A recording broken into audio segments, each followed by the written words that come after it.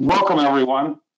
My name is Richard Paulin. I'm the Executive Director of the International Trade Association of Greater Chicago, and I'm delighted to welcome you to this webinar on investing and doing business in Spain, a legal perspective. It is our pleasure to be a co-host of this, and I'd like to turn this over to Dan Harris right now, who's the head of Harris Brinken. Dan? Dan, you're muted. Thank you, Richard. Good morning, good afternoon, and good evening to everyone, depending on where you are. I suspect a lot of you are in Chicago. So today's talk, as you all well know, is going to be on Spain. And our firm started in Spain back in 2016 with a very small office. And people asked us why Spain, and our answer was because we saw it as a reasonably priced center for Europe. And since 2016, we have formed a very close relationship with the Monterrey firm, which has really helped us a lot in Spain. The United States is Spain's biggest trade partner outside the European Union. The U.S. ranks first in investments in Spain with 16.5% of total investments in Spain from a foreign country. And it is also second in investments from Spain, meaning it's the #2 country for outgoing investments from Spain with 15.5%. On the flip side, Spain has the world's 14th largest economy. It's 5th in the EU. It has a GDP of approximately 1.2 trillion US dollars. Spain has about 50 million consumers and 75 million tourists go there a year. In other words, the United States is an important trade partner for Spain and vice versa. And one other thing I would like to mention, because it came as a surprise to me when we first started doing business with Spain, is how important Spain is for even American companies that are doing business in Latin America. There are all sorts of treaties between Spain and much of Latin America that make it worthwhile for American companies to form an entity in Spain for going into Latin America. I thought I should mention that because that always surprises people. And with that, I'm now going to turn over the microphone to Nadja Vietz. Hello, thanks for the nice introduction, Richard and Dan, and I'm gonna share my screen with you. Let me open that up. Here you go. You should be all seeing my PowerPoint. I'm Nadja Vietz, partner at Monterrey Maya and off counsel for Harris Brinken in Spain. So welcome to all of you, and thanks for joining us today. Thanks, first of all, to the International Trade Association of Greater Chicago for sponsoring and organizing this wonderful event, and thanks to our colleagues from Harris Brinken for helping organize. We picked this topic today in order to give you an update about the current situation in Spain and to inform you about the new regulations which have changed the business landscape, of course, for foreign investors, because we all know Spain has been hit hard by COVID-19. And this presentation aims to give you an overview not only of the new regulations, but also of old pitfalls and old regulations and old issues we tend to see when working with our US clients. But let me start with a quick look at today's agenda. So I will first be talking about new and old legal issues for US companies when they do business in Spain. Then I'll give over to Andres Monterrey, who speaks about managing distribution channels. And then I will speak again about FDI in Spain and new restrictions in place here in Spain. And Consuelo will speak about GDPR and protecting your IP. So there's a lot of topics, but and if we don't cover all of those, there will be a question and answer session at the end, and we will be happy to share the documents. The handouts are actually already here online for download. So let me give you a very short introduction of our Spanish firm, Monterrey May Abogados. We have a very catchy title here, but we've indeed been around for over 30 years in cross-border business and business advising. And we are about 30 lawyers in 3 offices in Madrid, Barcelona, and Palma. Most of our lawyers are fluent in several languages and licensed in at least 2 countries. And I'm also licensed in Washington State because I lived and practiced almost 10 years in Seattle, and that's where the connection with Harris Bricken comes from. And then we signed an alliance with Harris Bricken and work closely together. We are a full-service law firm covering 3 main areas, which is corporate, litigation, real estate, and in the corporate there are sub-areas including M&A, tax, employment, commercial agency, intellectual property, technology, regulatory, compliance, you name it. Almost everything we are asked by our clients, our companies that we assist. So I will start with just wanted to give you an idea, but before I hop into my presentation, I want to give you some more numbers after the ones that Dan just talked about, because there are those post-COVID numbers. And speaking about investment in Spain, it must be said that the spread of COVID-19 has touched every facet of the Spanish society, and the scale of the humanitarian crisis has been matched by widespread economic disruption. So Spanish companies that had been riding in years of reasonable economic expansion had to throw out existing strategies and adapt. And I found this interesting McKinsey report dated September of this year, and it's hard to predict recovery terms, but they actually talk about Spain's economy recovering by the end of 2023. And there's another statistic that I just found this morning of October 2020 that talks about a loss of more than 11% in GDP in Spain, with 25% loss in consumer spending, 24% in FDI loss. But they also speak about a recovery of up to 9.8% in 2021. So we remain optimistic. And interestingly, logically, the impact of the crisis will be depending on the different sectors of the industries. And McKinsey divided in roughly third of the industries. There's the ones that have been hit the hardest, that dropped more than 20% in revenue. Then the industries that dropped between 10 and 20%, and then the industries that dropped less, 10% or less. And of course, the recovery time will depend on the industries and on how hard they have been hit. But of course, we focus on those with the drop of 10% or less, because we believe they will recover fastest, and they will also have to determine whether to pursue traditional business models or explore new ones, and consider how their customers' needs and preferences have changed, which in turn might or hopefully will lead to a wave of M&A and new partnerships and alliances and restructuring.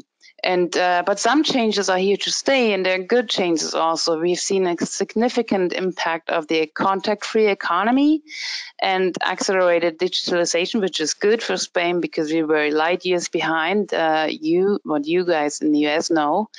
And also there's more pressure on just-in-time and zero stock approaches.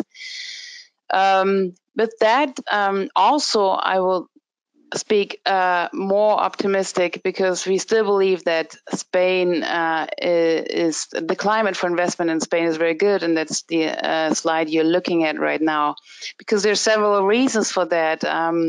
First of all, despite the emergency regulations we have seen in the past several months, the legislators' intentions are generally foreseeable in Spain, and we also have very, very interesting tax incentives in place. There's the of what they call the foreign securities holding companies. That is a special tax regime applicable to holding companies in Spain.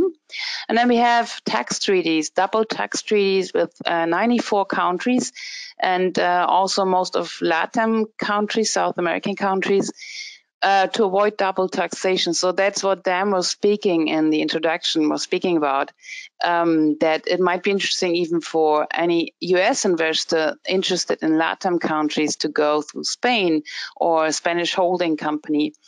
Also, we have very competitive labor costs, and labor laws are very attractive for entrepreneurs while counting with a highly skilled labor force here in Spain and good formation. Spain has implemented an excellent infrastructure and transport over the last years, and we are also part of the EU framework, which provides or guarantees competitiveness and services and product markets liberalization. Also, 14% of the GDP fiscal packages that were recently announced in the measures in the G20 economies is in place to minimize long-term impact of the pandemic. So that means the magnitude of the Spanish government's response has been in line with that of other advanced economies. And last but not least, we have finally a stable political situation here in Spain. After years of re-elections, we have now a government, so that must be seen with much optimism. But let me go just to the main content of this first introduction that I promised.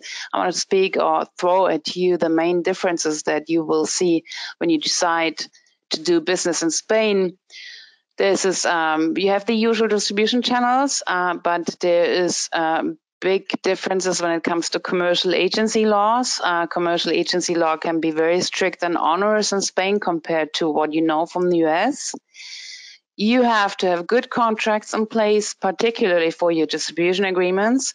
Also one thing to say when it comes to contracts, everybody in the US signs with DocuSign or other ways of digital signature, and we are seeing that more and more. It's becoming more and more accepted, even now, even more so now in the COVID-19 situation. But we are light years away from US standards, and they're not recognized in courtrooms.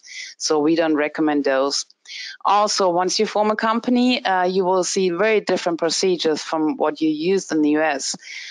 You will have to deal with very strict anti-money laundering laws. Employment matters are very, very different from what you know from the US. IP rules is different. We have the first to register, not first to use rule, so you better protect your brand before you sign any distribution agreement here in Spain, because you might lose it if you don't register it. And last but not least, regulatory laws are very much more protective than you're used to. And I'm talking about GDPR, consumer protection, environmental, food and energy laws. So you need to take compliance into account when doing business here in Spain, and not forget about it, because high administrative fines are given if you do not follow those. So speaking about distribution channels, which is usually what our clients do first when they come into Spain, you have direct sales representatives, distributor agency, and permanent establishment, all the same as in the US. But watch out, the distributor agreement can be considered an agency agreement, and the agent is very protected in Spanish law, and you need to have good contracts in place to avoid claims and wrong classification. And Andres is going to talk about that much more later. So I'm not going into detail. Once you come to a point of opening an office or renting space or hiring employees, you are considered a permanent establishment. So you might be better off from a tax perspective to form a company. So we have the most popular common forms of companies is the limited liability company, the SAL, or the joint stock company, and those are very comparable to what you have in the US as the LLC versus corporation. So if you want flexibility in your daily business, then you pick the limited liability company. If you want to go public at some point or need investor funding or easy transfer of shares, then you pick the joint stock company. You do need to keep in mind that you need a minimum capital here in Spain. It's 3,000 for the limited and 60,000 for the joint stock company. And that also means you need a bank account and you need to deal with anti-money laundering laws. So you will also find that here in Spain, we don't form companies online and overnight, but there's a lot of bureaucracy and formalism. You will need countless notarized and apostille stamped documents, extracts, powers of attorneys, agreements, etc., etc. So just you need to be prepared for that, for the time and cost factor. A typical formation will take up to 4 weeks, and you need to double that for hiring employees. And you might even have to add more time if you need now a prior authorization for your investment in Spain, which is the last part of our presentation where I will be speaking about it.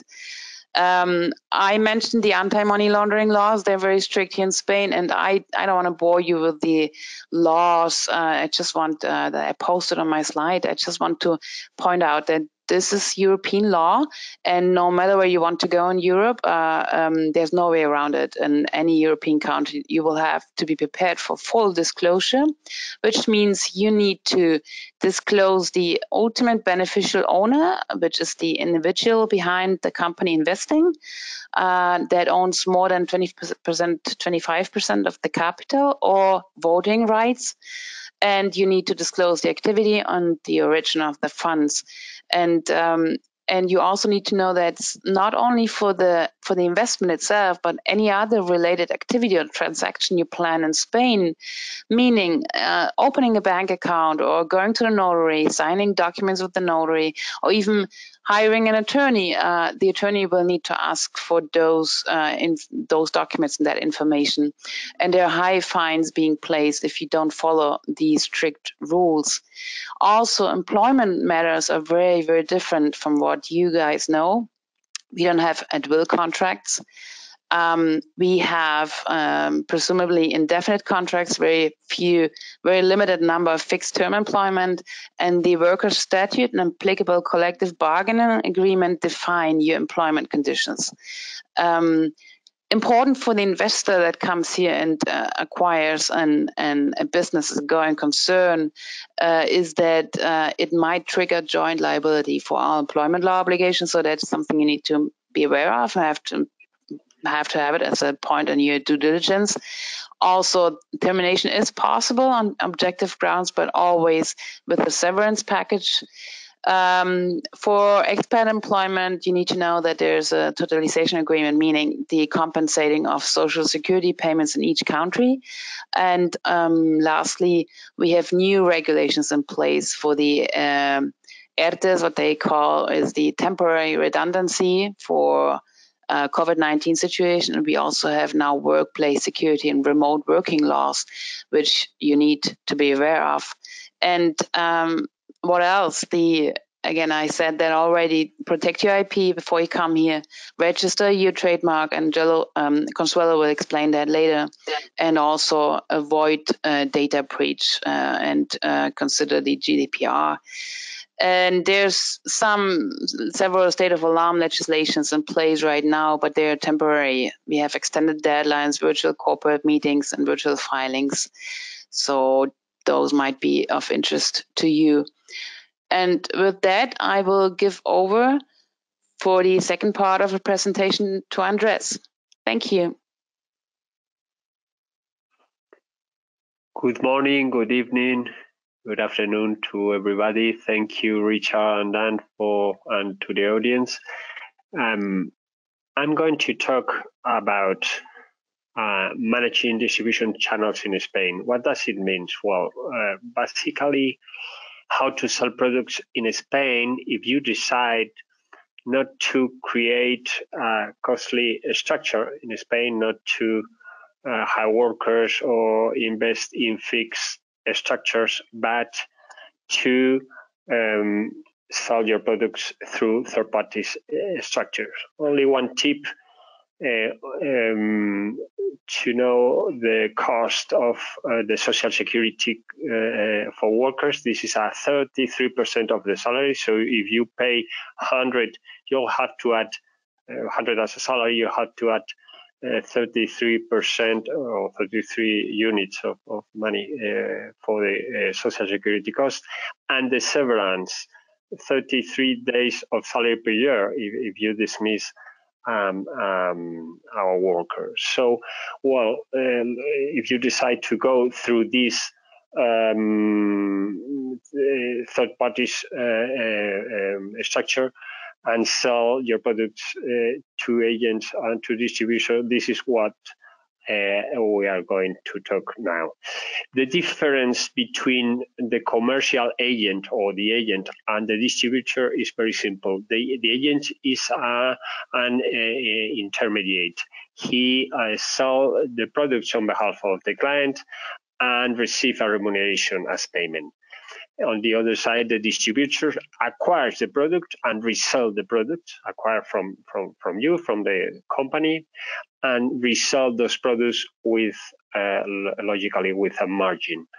So there are two legal bases for these two different figures. The Spanish agency contract law regulates everything about the agency, the agent, the agency contract, and there are no specific legal regulation for distributor. Is regulated in several provision of civil codes, court rulings, etc. But as you will see, there are some analogous application of the agency contract law to distributors. Well, in principle, the contracts do not need a specific form. There is freedom, but we highly recommend, as Nadja said, drafting contract, and you have to bear in mind that when you want to negotiate certain clauses like post-contractual or no-compete provision, you need to write down those clauses.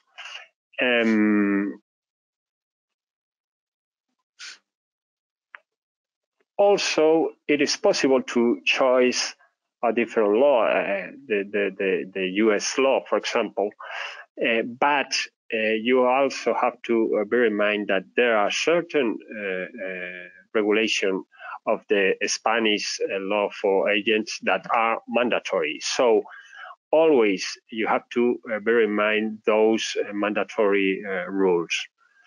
Regarding distribution, there are no mandatory rules, so you will be free for choice, for example, the American law, if it's possible, if you came to this agreement. Well, here is the question of the remuneration. As I told you, the agent receives a fixed amount or a commission. As we will see at the end of our of my speech, it will be convenient always to fix a variable. You can establish a fixed amount, but always it will be convenient, and is the custom to fix a variable on the units sold or on the sale amount. The transaction of the agent are subject to commission even when the contract finalized under certain circumstances. For example, if the customer who buy the product after finalization of the contract do it during the first 3 months after finalization of the contract, or in case of exclusive right, for example, if there is a territory of exclusivity for the agent when there is a sale after finalization of the contract.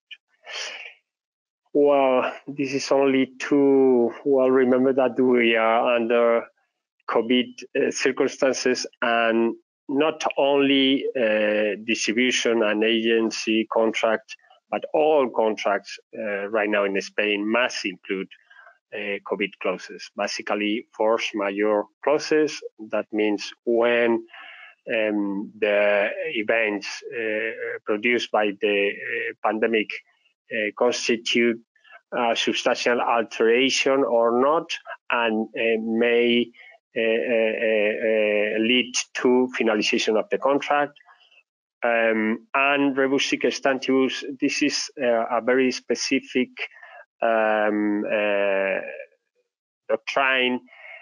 Rebus sic stantibus could be something in Latin like things thus standing. This is a very unique mechanism by which, if there is no regulation, and for this point is very important to try to regulate, but if there is no regulation, in case of a pandemic, for example, if there is an extraordinary alteration of the circumstances, the judge could modify the obligations initially assumed by the parties. That means, for example, that a price can be reduced, a term can be extended, etc. So it is better. Right now, we know that we are involved in this situation. Try to regulate as much as it's possible to foresee what is going to happen, which is not easy, of course. Well, now we are going to talk about another specific question which apply to agency and distribution contract, and is a specific indemnity to the agent with the finalization of the contract when two requirements succeed, and these are that the agent or the distributor procure a new customer to the company, and or the sales increase. There is a benefit at the end for the company when the contract finalized, because there is a sort of goodwill which receive the company, and this is applicable to both agency and distributor figures. So what is the quantification of this indemnity? There is not a specific formula. There is a maximum amount, which is the remuneration, the average on the remuneration of the last 5 contract years. For the agent is very easy to calculate, because this maximum is the commission. The average of the commission of the last 5 years, or less if the contract had less than 5 years. For the distributor, the indemnity, the maximum of the indemnity is the margin, and it is not so obvious what the margin is. But in both cases, this is a question that generates litigation and discussion. There are also some other specific compensations. For example, in case of the agent, there is a possible compensation if the company order or instruct the agent to make investment, and those investments at the end of the contract has not been amortized. Well, this amount pending of amortization could be claimed to the company. For the distribution, there is a typical regulation, not a compensation, but there is the duty for the company to purchase the product not sold by the distributor due to early termination of the contract at the purchase price. Now we are going to talk about, well, I would say this is a pathology of that in some circumstances happen, which is the labor classification of a commercial contract. The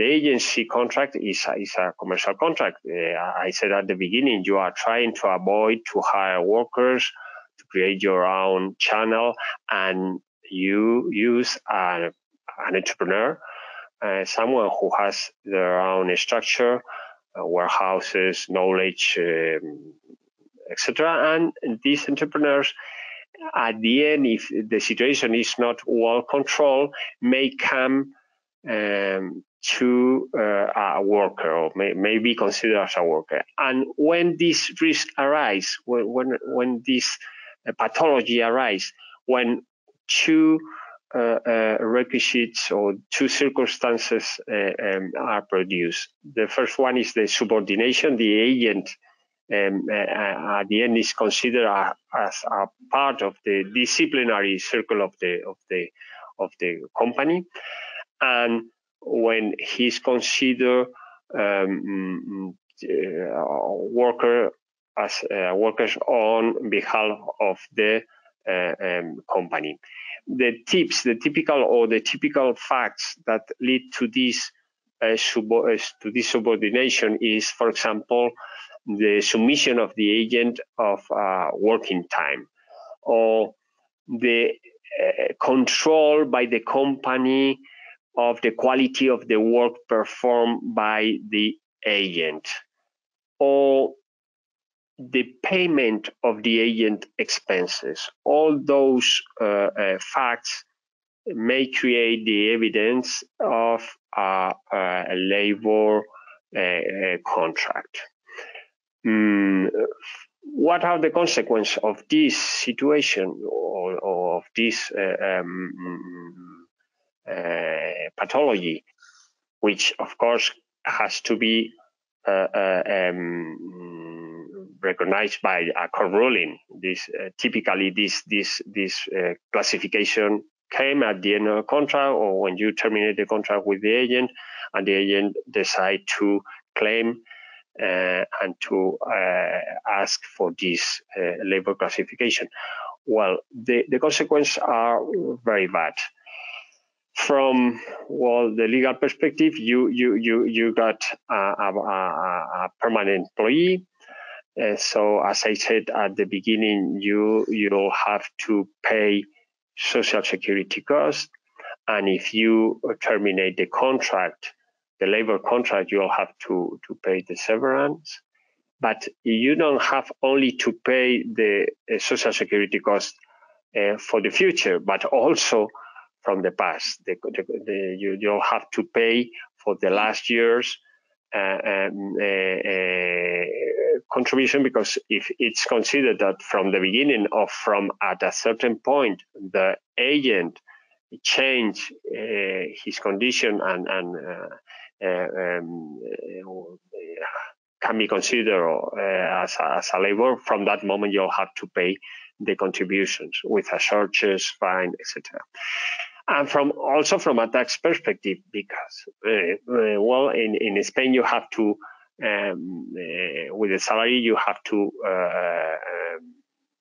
take tax withholdings. So all those withholdings not apply in the past now can be claimed by the tax administration. Thank you very much. Now I think that Nadja is going again to talk to you. Yes. So I'm switching to my second part of the presentation, and hold on, I need to change it Right, full screen. So as I said, thanks, Andres. Very interesting. So once you decide to have your own establishment in Spain, or maybe you decide to invest into another business, then you might find that there are new restrictions in place, and that's what I wanted to talk to you about very briefly before giving over to Consuelo. So this is the landscape before pre-COVID, which is not really true because those rules I'm going to talk about don't have to do that much with the COVID situation. But basically, before this year, we only were required to file a ex post notification for statistic purposes.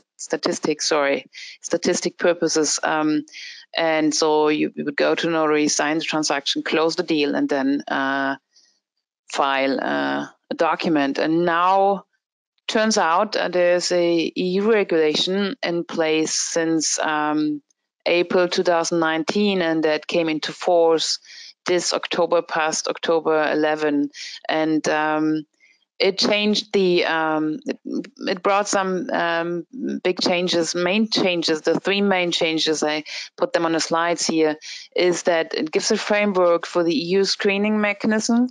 And note that the members have sole responsibility for their own screening FDI, and but it gives a framework. So it's a call for the members to pass those into national laws, and those mechanisms need to be transparent and not discriminative. Also, it gives an extensive list of factors that the EU countries need to take into consideration, which might lead to FDI screening. And Spain basically, in the meanwhile, has copied most of them.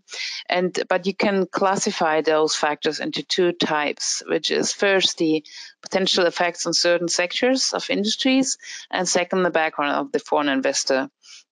And then third, there's a cooperation mechanisms introduced, which is basically there will be opinions by the EU Commission, there will be comments by other EU countries, and there's publication of all of those.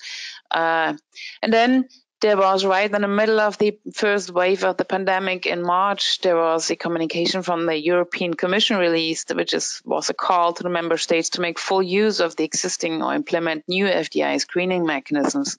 And so what that means, it's all very theoretical for you, but that means that we have new laws in place here in Spain since March, because they enacted what the European Union called for, and you might need for your FDI prior authorization, which means in a practical sense that it might require another layer of your due diligence, and also more time that you need to get that authorization. And the law says it's going to be 6 months that the authorities have to respond, but we don't have practical experience in that regard. And what it means also is that we had, well, according to the recitals of those new laws that I put on this slide, the economic crisis triggered by the health crisis poses a threat to Spanish companies. Hence, we need to protect those and have previous control. And those Royal Decrees 8 and 11 of 2020 suspended the former liberal procedure of our foreign investment regulations. There's an exemption in place for transactions of less than 1 million euros, and for up to 5 million, there's an accelerated procedure. And right in time today, we had the latest royal decree come into force. It was released 2 days ago and came into force today. And it also includes EU-based investors that, on a temporary basis, some of their investments need an authorization. So it's important to know for you, because that's in place until May of next year, and your investment might need an authorization. And also, what I found very interesting is that royal decree that came into force today opens the back door and gives the government authorization to modify the exempt amount of 1 million euros, and also define the industries that are considered, which is important, because that means there can be regulations every day and on a very fast pace to that investment restrictions. And what it means now is that we have to review if an FDI falls under that law, which means it needs to be foreign investor.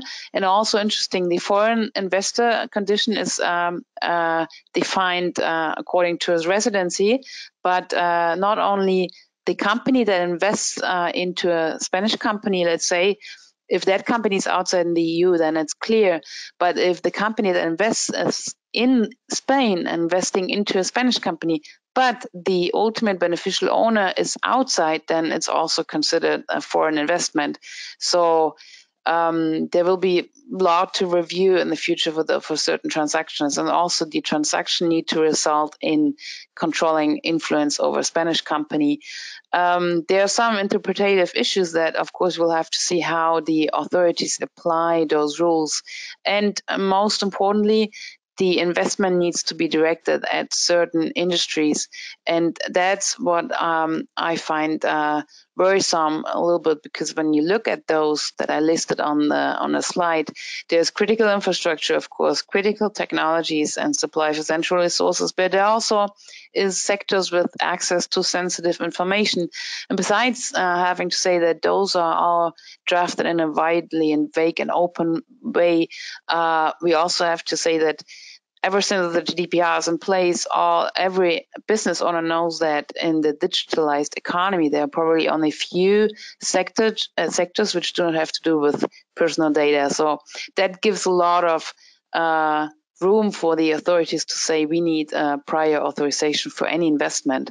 And what that means as consequences is that if you don't get the authorization for your transaction, then from a civil law perspective, it's just invalid or might be declared retroactively invalid. And from an administrative law perspective, you might be facing huge fines, which can go up to the volume of the investment itself. So that's something you would need to take into account before starting your investment in Spain. Thanks for listening. With that, I give over to Consuelo. Thank you. Thank you, Nadia. So my name is Consuelo Alvarez. I'm a lawyer specialized in intellectual property and personal data protection, and I'm based in the Barcelona office of Monedero Meyer Abogados. I'm going to share my screen.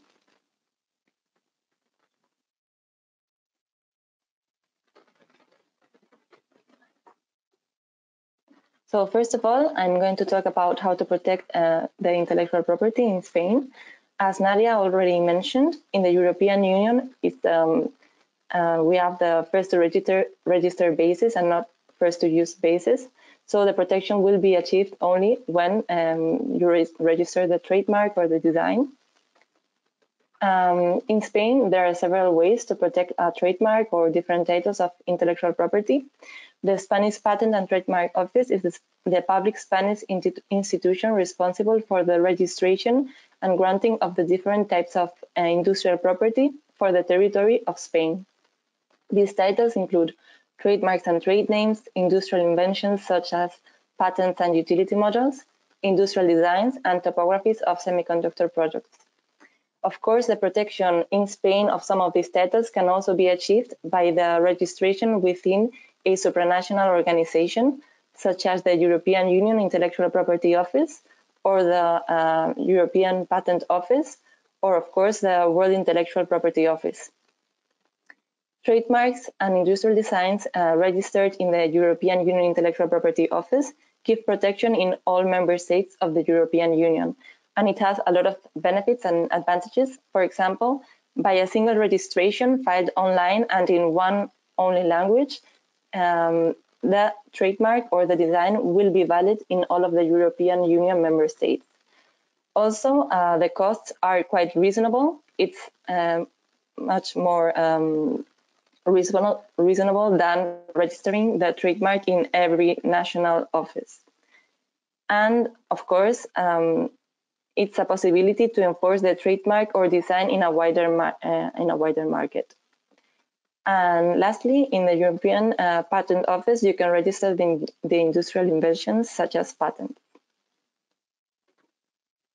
So I wanted to show some statistics of the registrations of patents, trademarks, industrial designs, utility models, and trade names for the last months and in comparison with the last 2 years.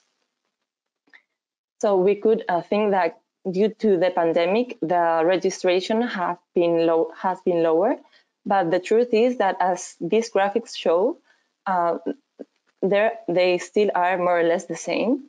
In fact, in some months, such as June and July and in August, the registration of trademarks, patents, and some of these titles was even higher than on the last years. We consider that this is very promising. Companies are deciding now to invest on the intellectual property. And this has been, can you see my screen? Okay, sorry. So we consider this very positive and very promising for the following, for what is going to come. On the other hand, we want to talk about the GDPR and how to avoid data breach notifications and penalties.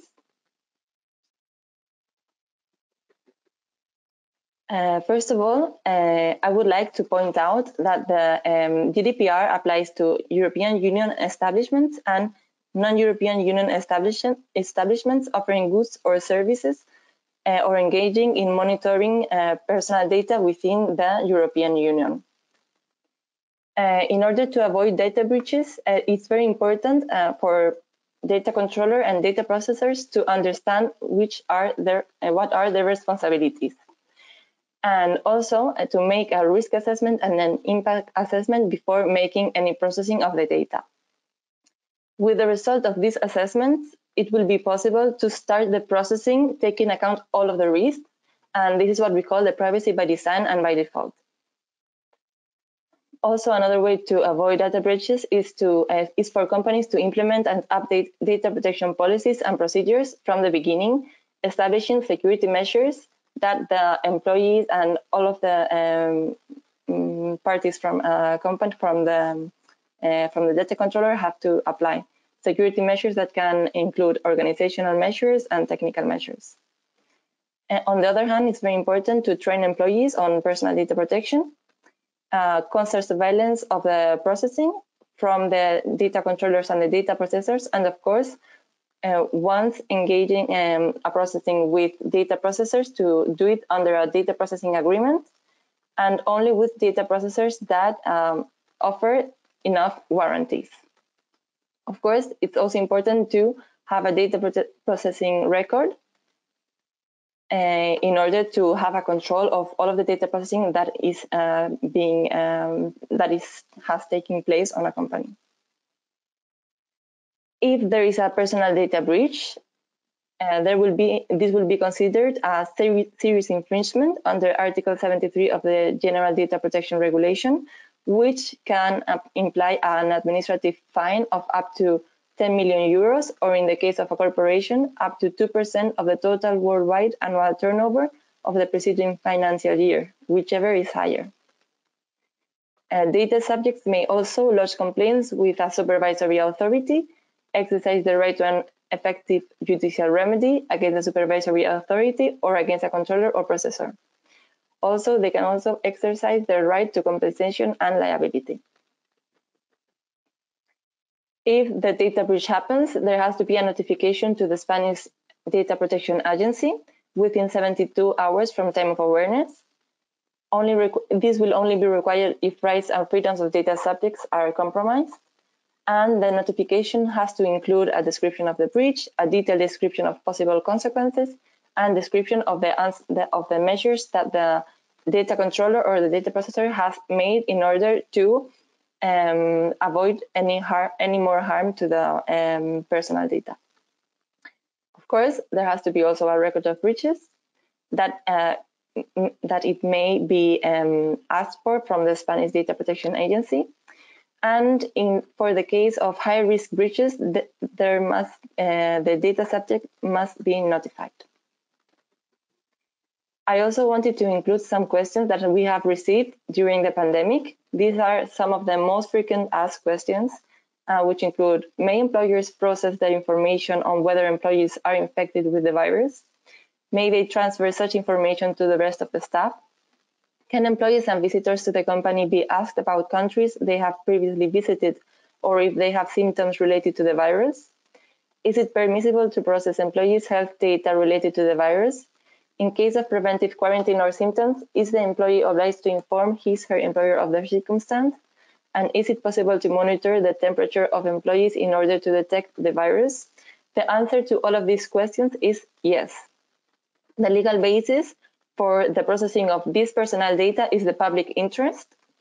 But however, the data controller has to manage this data, has to process this data, taking into account the principles of proportionality, minimization, and limitation to purpose. So that's all with my presentation. And if you have any questions for Nadja, for Andres, or for me, we'll be happy to answer them. Hello, everyone.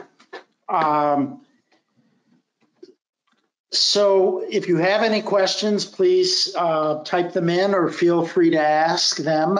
We have some questions ready to go from people who asked them before the event and a few that have come in during the event. So the first question is, what are some interesting or exciting markets in Spain beyond Madrid and Barcelona? And that's well, yeah.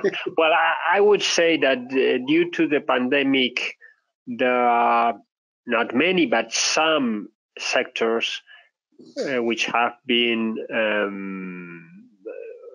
benefit from this situation, and one, of course, is the e-commerce. You have to have in mind that in Spain, the lockdown in March and May implied the suspension of the commercial activity at all. I mean, only the essential activities like food or some critical products were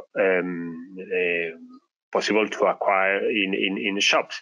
The rest of it, the rest of the shops were closed. So the online commerce increased incredible during this period, and it was well the trend in the last year, and everybody thinks that now is something which is not going to descend. I mean, this is a clear trend. Very linked to this, I would say that logistics well, are now the best sector in the real estate market, because well, all the distribution of these products needs warehouses, quick response, etc. So.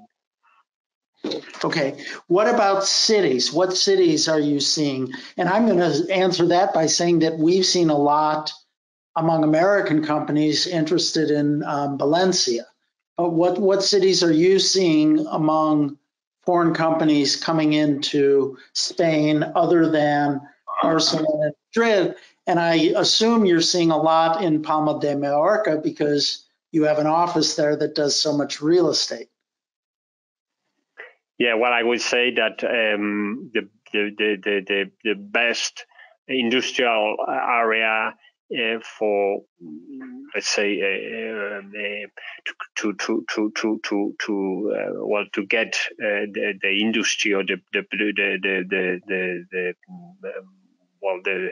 workers is the Basque Country. The Basque Country, I would say, would be one interesting region for American companies which want to develop or find partners, etc., in this sector. Balearic Islands and Canary Islands, of course, for hospitality, And Valencia, of course, I think right now is one of the 2 or 3 most important maritime ports in the Mediterranean Sea. So, yeah, apart from Madrid and Barcelona, we don't talk about this. Okay. Because All right. it's very obvious. Your answer regarding the Basque Country is a great segue to the next question, which is one issue that always comes up for our business, we are in the consumer goods sector, is labeling. Given the existence of regional languages in Spain, like Basque, is this something that importers should look out for? Are there any other language related issues? How does that work in terms of labeling? I know in Canada, everything has to be in French and in English. Everything, no matter where you're selling, pretty much everything anyway. What about in Spain? Yeah, and interestingly enough, I'm going to answer that question because I've looked into it before, and I'm actually the person to answer it. It's really only the Catalan government that requires the regional language to be on the label. So it's of course a very complex question that requires a complex answer, but answering that question, what other languages need to be on the label? It's Catalan. If you're here, if you want to distribute in Catalonia, then you need to have it in Spanish and in Catalan, most of all. And of course, there's also other Spanish labeling requirements that are similar to those used in the whole European Union. So they must include the name and the EU address of the distributor. You need to have it in metric units, and there's several laws that will apply to this, answering this question, starting from the European level to Spanish level, and then regional, the Catalan or Basque level. We have to say the standard US label does not comply with the EU's labeling requirements. So that's a lot to answer. But speaking about languages, it's only in Catalonia. Okay. All right. Can you comment on a law that Spain's government passed in September 2013 to help domestic businesses and to attract foreign talent and investment? Ley de Emprendedores. Do you know that? Are you familiar with that law?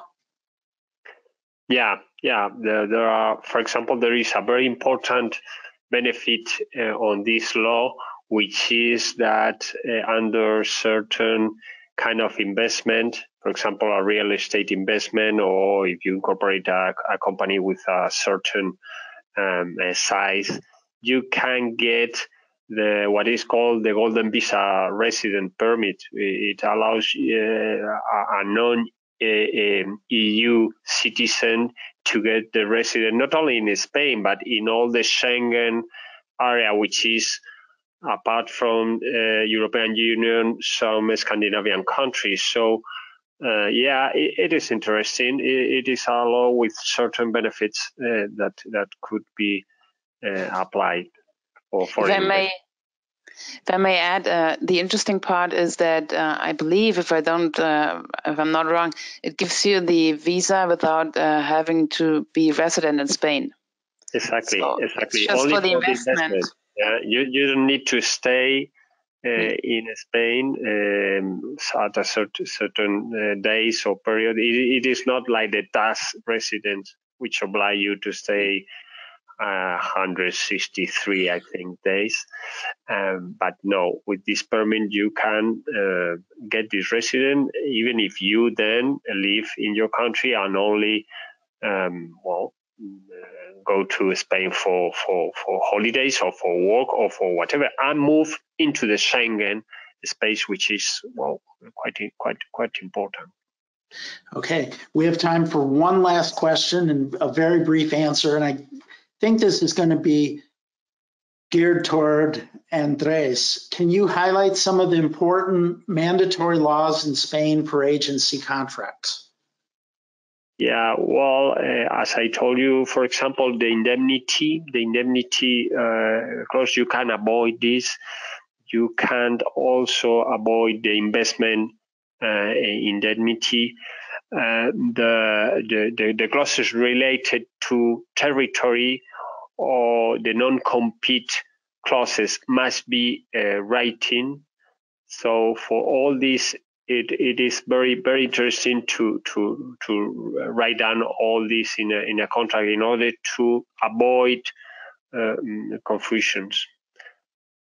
Okay. And of course, then in order to avoid the risk of